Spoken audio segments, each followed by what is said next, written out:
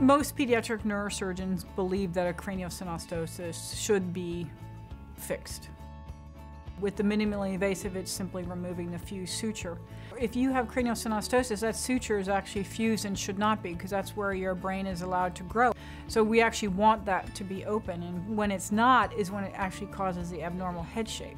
Children with one suture fused could have increased intracranial pressure, which means pressure being applied to the brain because it couldn't grow right because of the suture being fused. So that's why most pediatric neurosurgeons believe that we should do this, is to prevent any injury to the brain. A minimally invasive procedure relies on more of brain growth than the open procedure does. So the younger that you get to them, the more the brain will actually develop the skull the way it's supposed to. A good candidate would be a child that's usually less than 3 to 5 or 6 months of age. If the child has a classic head shape for that craniosynostosis, we don't need an x-ray, so we don't get them. The pre-op visit is just basically to make sure their pediatrician believes that they're healthy enough to undergo the procedure. The child doesn't need any pre-op medications to help their hemoglobin because the blood loss won't be as much. We are making a suture that was not supplied when the baby was in the womb.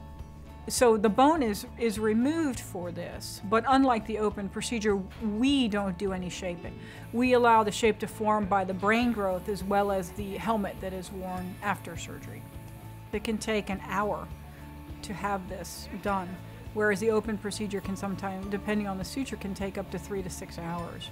The blood loss is quite less, so the blood transfusion rate is much less. The incisions are much smaller than the open procedure. Sometimes, depending on what suture, can be 1 incision.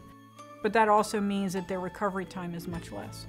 They will be in the intensive care unit only 1 night, and most of these children go home the next day, which is very unusual for the open procedure. They're usually in-house 2 or 3 days. Most of their swelling will be gone within the first week, and most parents will state that they did not require any pain medicine all afterwards.